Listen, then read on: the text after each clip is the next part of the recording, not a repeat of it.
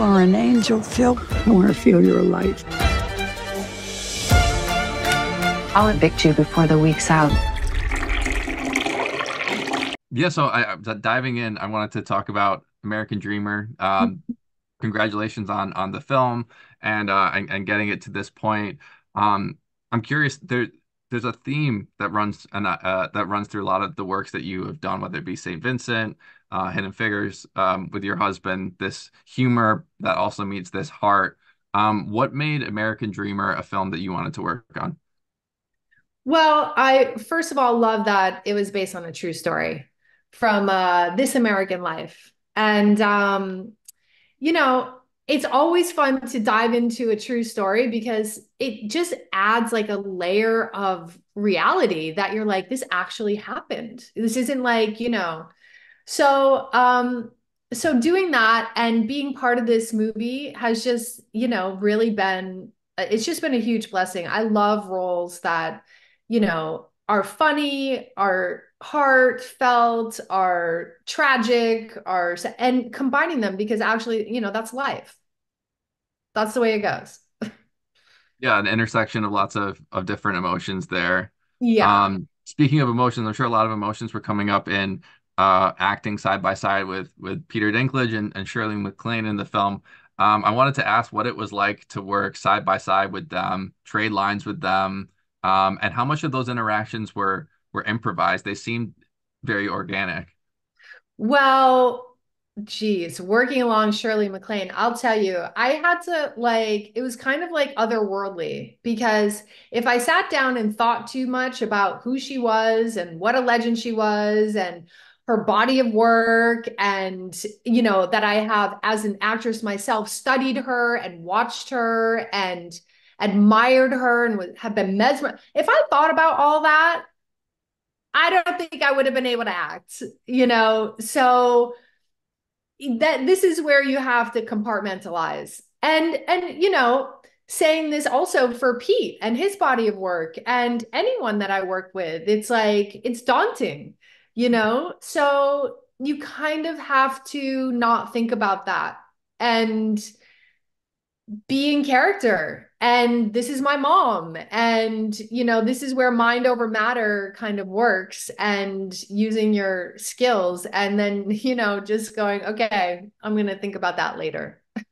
Yeah, kind of keeping it out of mind. No, I'm sure that was helpful and kind of working side by side with her and standing your ground there. Oh, yeah. And sure. Yeah. I mean, Shirley's so organic. She's such a force of nature. She just, I don't know. She's like electric. She just like is this, thing that you just, and she just, it's, it's just so amazing work. I can't, I'm gonna get weird and stuff, like trying to like, talk about her, but it's like she's just so amazing to work with because it's just so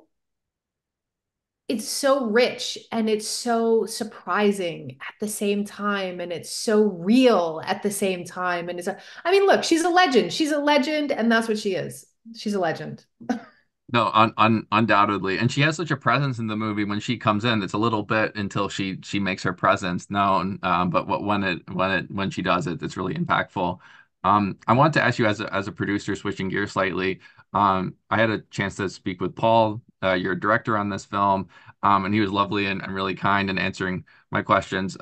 This was his feature directorial debut.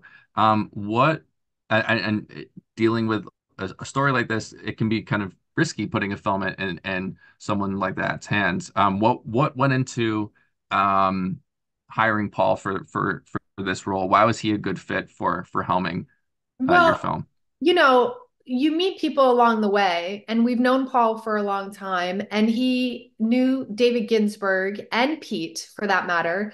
And you establish a sense of trust with people in this business where you say, okay, and when he put his name in the hat and he wanted to do it, it was like we just supported him wholeheartedly. I mean, he's such a creative man. He is established in the commercial world. There's no doubting that he knows what to do with a camera. So, you know, um, we just surrounded him and supported him and encouraged the entire journey. And we still do. And we're so proud of this movie.